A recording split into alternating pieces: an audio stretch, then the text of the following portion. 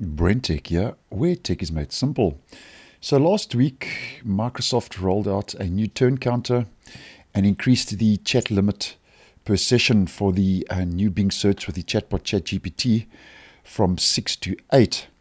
And this new turn counter, if we just do a quick hi search, let's just ask the chatbot hi, you'll see the turn counter displays in the bottom left, just above the actual search, and we get 8 chats per session. So that means every time you ask the chatbot a question and it gives you an answer, that's considered one turn.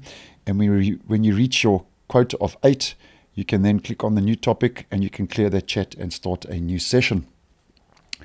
Now, in regards to that and this latest turn counter with the 8 chats per session, Microsoft now, without much fanfare, they didn't really make a big announcement about this.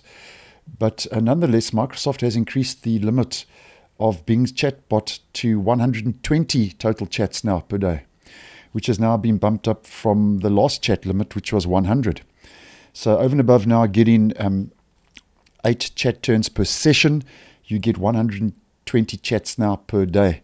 Now, originally, the chat limit was 60 as far as I can remember, and that's because Microsoft put a chat limit on the new Bing, because apparently it was getting confused. The bot was getting confused with long sessions and was giving inaccurate answers. So they put a chat limit on that when it was still early days. And then as I posted, they bumped that up to 60 chat limits per day.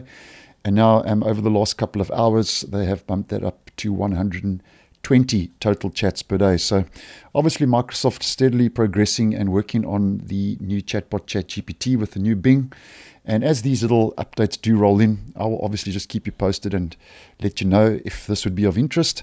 And the new Bing should be available now to most, and as mentioned, is becoming more widely available. And if you are not seeing, for whatever reason, you are still not seeing the new chatbot, the ChatGPT, then you need to sign up to the waiting list. And that's the quickest method and the quickest solution to try and get the new Bing with the chatbot ChatGPT. So thanks for watching, and I will see you in the next one.